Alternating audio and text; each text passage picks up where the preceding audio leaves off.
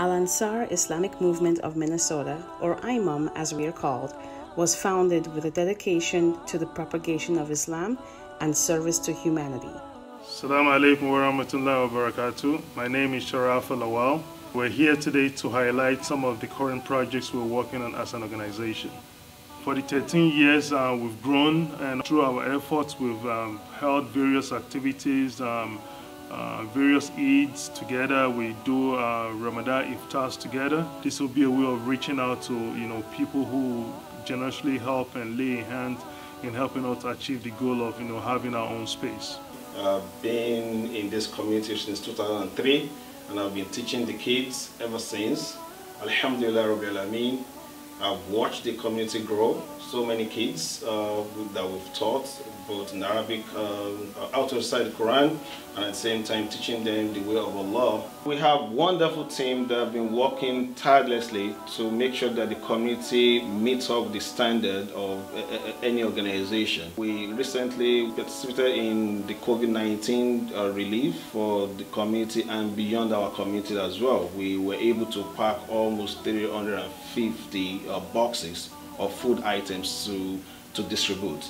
Alhamdulillah, we are so grateful to the community members with their generous donation. And at the same time, we want to make this an ongoing activity.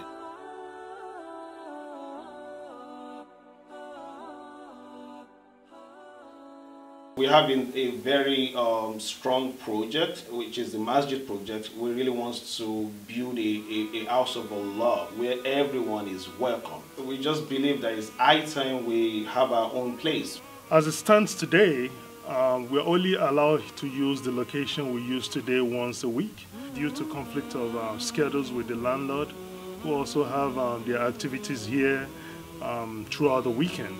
So having our own place will actually be a good thing, and to help the community have more events, allow the kids to have multiple activities and be able to come to the center whenever they want.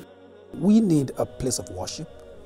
We also need spacious classrooms and a library for an Islamic institute that also has a health center in it. We need an activity space for our youth, our young boys and girls, where they can feel safe and they can invite their friends to participate in Islamic activities with them. We need an event center within where we can provide education for people young and old to learn about Islam. Prophet Muhammad ﷺ said, "The charity you give will be your shade on the day of judgment." Our goal is to raise a minimum of $1 million towards the purchase of our own building.